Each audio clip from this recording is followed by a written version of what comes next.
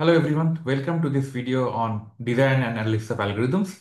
In this video, we'll learn about dynamic programming and its connections with Sanskrit Prosody or Chhanda. I will mention the study materials later, but I'll primarily follow the book by Jeff Erickson on algorithms. And even this book starts with Mattrabritta Chhanda, one of the components of Sanskrit Prosody. And so my lecture will be focused on Chhandasastra. I'll start with how how Sanskrit prosodists came to the notion of binary numbers and Fibonacci numbers, Pascal's triangles, etc. So let's start. So first, let us start with Chhandasastra. Chhanda is very important in Indian context. In the tradition of Sriti and Shruti, it was very important how to pronounce a particular shlok. So Chhanda was instrumental in that. There's a quote by Rabindranath Tagore. He said that Chhanda frees words from their bondage. The sitar is bound to its strings, but also gets melody from it. Chhanda is that sitar bound to its strings, which can release the melody of words. Now, for this lecture, I'll primarily follow some reference to Chhanda from this book by Prosody of Pingala by Kapil Dev Dwivedi. So Pingala introduced the combinatorial tools called pratyayas to study various possible meters in Sanskrit prosody. According to Kapil Dev Dwivedi and Shyamlal Singh, this book, they are saying that Pingala probably lived in around like 750 BC or before. He was probably the younger brother of grammarian Panini, and he was probably in some place in Gandhar region or North India. But Pingala gave Chanda Sutra. It's a sutra, a thread. It's very condensed. And there are a lot of karikas or commentaries which came later by Bharata Muni's Natyashastra, which was 100 BC, Brahmagupta, Virahamka, Mahavira, Halayud. Halayud is from Karnataka. Hemachandra, who is the father of Gujarati language, a Jain Digambar saint, Narayan Pandit, and so on. And we'll see the notion of binary system, binary numbers, Fibonacci number, and Pascal triangles in their work. And even the Hemachandra's work, the latest which I'm mentioning in the list, except the Narayana Pandita Ganita Kaumudi, is from 1150 AD. Now, all these works, if we think about binary numbers, in the European context, Leibniz is the father, and he wrote this book called On the Binary Progression in 1679. And he introduced the algorithm to convert decimal into binary and binary into decimal. But already similar algorithms we'll see were present in Pingala's work more than 2000 years before Leibniz. And Fibonacci numbers we mentioned, it's related with golden ratio, which is observed in nature. And Fibonacci wrote this book called Liber Abaci, and he introduced a method called Modus Indorum, the method of the Indians, and also Hindi-Arabic numeral system. He talked about Fibonacci numbers, but this is 1202 AD, which was even 50 years after Hemachandra's work. So according to many mathematicians like Manjul Bhargava, we should call Fibonacci numbers as Hemachandra numbers. And then Pascal came up with this Pascal triangle, a combinatorial object in 1654. And all these objects were discovered by Indians and elsewhere, also in China, much before this era. So now let's go a bit deep into Chanda. In Chanda, we have something called Pad, which is a quarter, which is regulated by something called Akshar, which is syllable. It's similar to English syllable, but in Sanskrit, I'll define what is Akshar. And there is basically Akshars are atomic unit. There is no, it's indivisible unit in some way. It's one vowel or some vowel with one or more consonants preceding it. So think of a word like Akshar. Then A is one Akshar, Sh is another Akshar, and Ra is another Akshar, or Guru or Laghu. La is one Akshar, and Gu is another Akshar, and so on. So the definition, there are two types of Akshar primarily. One is Laghu and one is Guru. Laghu are vowels like Rasha U, Ri, Li, which are short. For example, Ka or Ki. These are short vowels. So this Laghu syllables or Laghu Akshar, they are either used separately as vowel, Saravarna, or it is used with one or more consonants or Vyanjan Varna. So Ka, Ki, Rasha I or Ku, Rasha U, these are short syllables or Laghu Akshar. And in case of Guru, the vowels are long, like A, Dirgha I, Dirgha U, A, Oi, O, O. And if these vowels are or Sharavarna are used separately or they are used with one or more Vyanjan Varna consonants, then it's long. For example, Ka because of A or Dirgha I, Ki, that is Guru. There are further rules. I call these two rules L1 and G1. There are further rules. Sometimes a short vowel can become a Guru Swar, Guru Akshar. If the vowel is followed by some Anushwar, for example, Tom or Gum or Visharga, like Tah or Gah, or if the vowel is followed by a conjunct consonant, Yukta Varna, like Bandha. Here, Ba is followed by a Yukta Varna, so Ba will also be a Guru Swar. Because it's not a Ba but Ban, the Uchcharan is like Ban. And the final syllable, final Akshar can also be Guru. So now let's look at Kalidas's famous Avigyan Shakuntalam slok and let's try to see what kind of Guru and Laghu Akshar comes in this phrase, in this slok. So it's a Ya. Ya is A, so it's a Guru from this rule.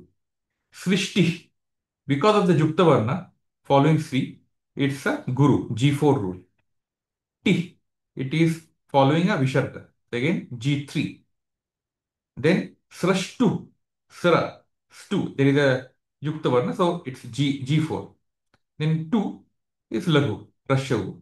Then again A, Ra, G1, Srishtu Ra, Da. Da is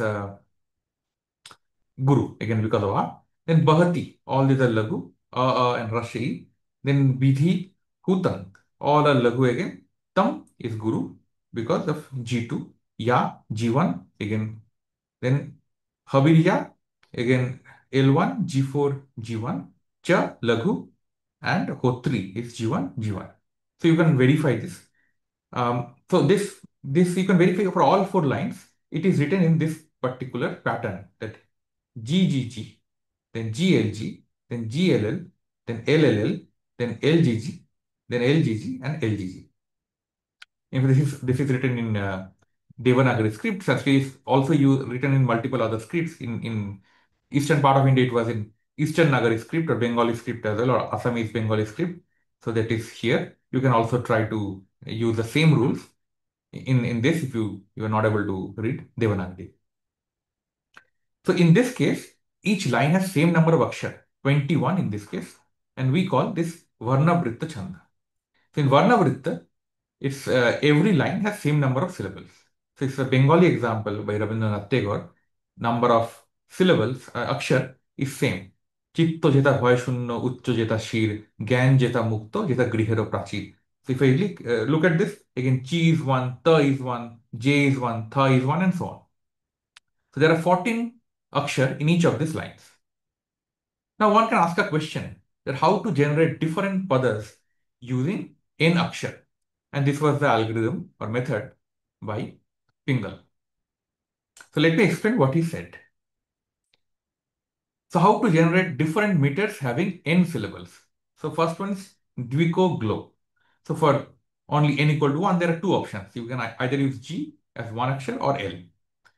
For n equal to 2, what you do is mixture. You mix. How do you mix? You take, so this is Sutra, so there is a Karika which mentions in detail, but you take the previous one, GL, you copy it here, and then repeat it here. And then you mix. You use 2G and 2L. And the same method you follow for n equal to 3 and continue. So in n equal to 3, you take the part from n equal to 2 and copy it and then mix. So half of them will be G and half of them will be L. And this is defining something called ganas, which is 3 akshar patterns, and this is heavily used in poetry. Now, if you look at these patterns, now we already know that okay, there are n number of bits. There are 2 to the power n possible ways to generate binary numbers, but it is coming from this fact as well. So if you look at these numbers G, G, G, and let's represent G by 0 and L by 1, we'll get the numbers as 0, 0, 0, 1, 0, 0, 0, 1, 0, 1, 1, 0, and so on. If we take a mirror image, then we get these numbers, which is binary numbers from 0, 0, 0 to 1, 1, 1. The reason it's opposite because in binary numbers, when you write numbers, the most significant digits comes to the left, whereas when we write from left to right. That's why it looks like a mirror image, but it's the same thing.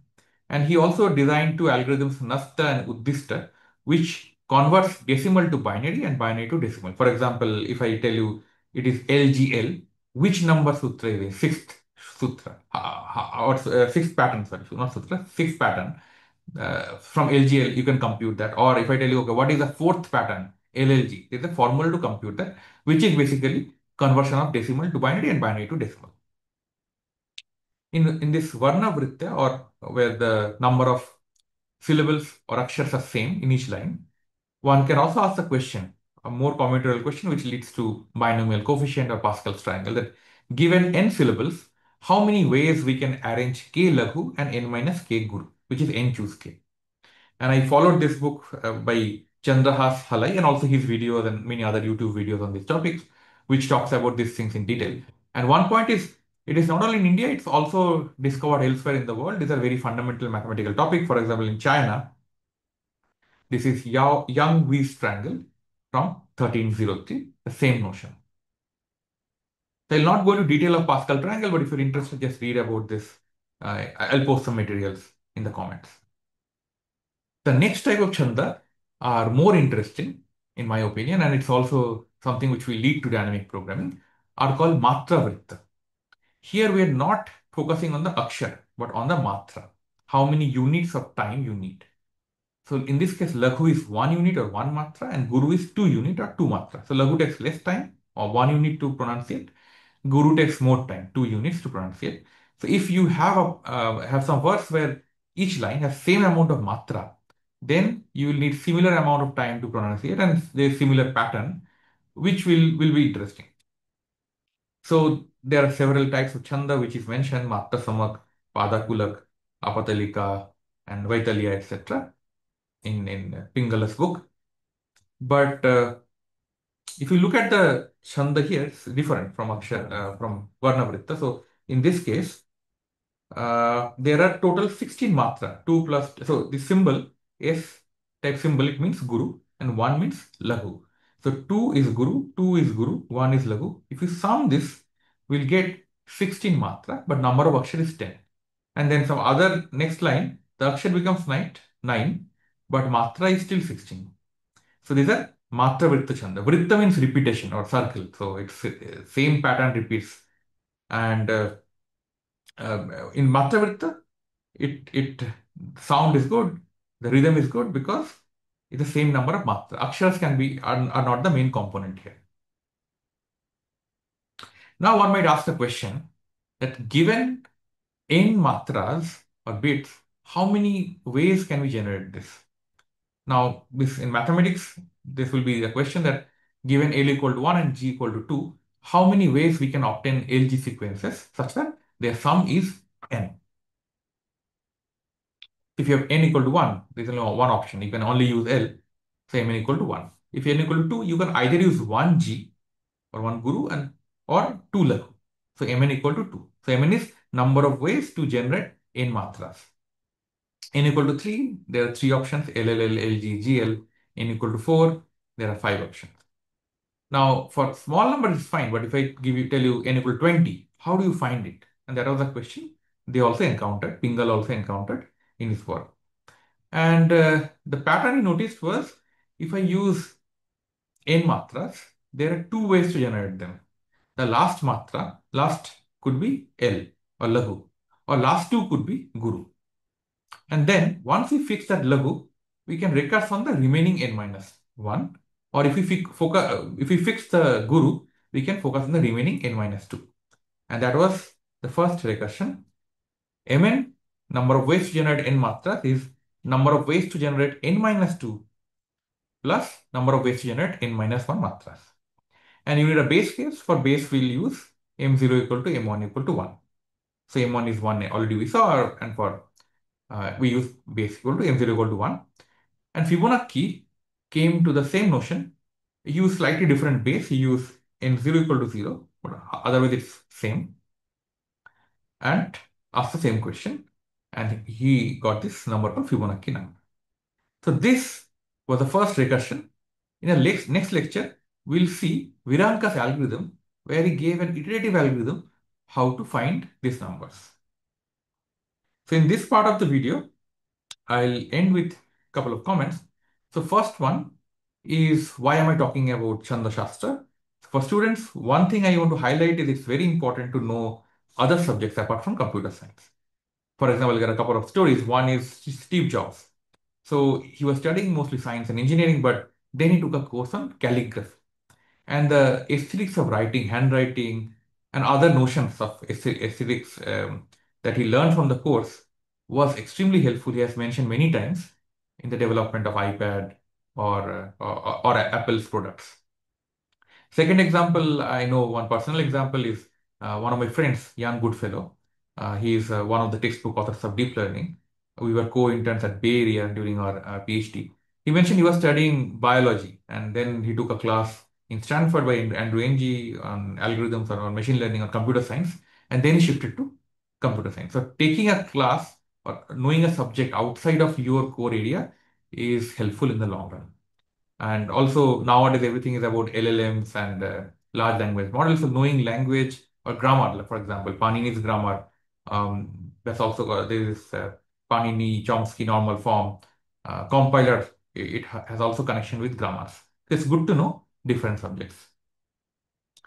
Second thing um, is about this map, because today is 15th August. So I thought I will talk about this map. So we talked about Pingala, who was from northern part of India, Hemachandra, who is from Gujarat and Rajasthan region, is a Jain Digambar saint. Bharat Muni, again a Hindu saint, who wrote Natashastra. Halayud, okay, this photo is missing here.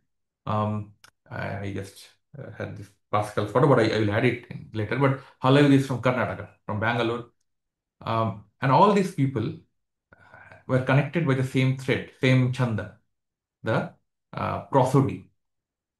So, and that's the culture of India, that though there are different religions, Jain, Buddhism, and so on, there are different languages. I mean, in the Bengali version, I mentioned about Bengali chanda, and I mentioned a lot of Rabindranath's poetry. So there are different language. There's an inherent common theme. So in Vishnu Puran, there is a sloka called "Who are Indians?" and it says that Uttaran Samudrasya Himadrasya eva Dakshinam Varshantat Bharatang Nama Bharatiyatta Santati. So everyone who is living north of the sea, south of the mountain, they are Indians. So we should, in this Independence Day, we should go beyond the barriers of language and regions and religions, and we should unite, and that's the theme of India. That's the culture of our country: unity in diversity. So happy Independence Day, and thank you. The next video, we'll learn about dynamic programming in more details, and we'll not talk about Sanskrit Prosody anymore. Thank you.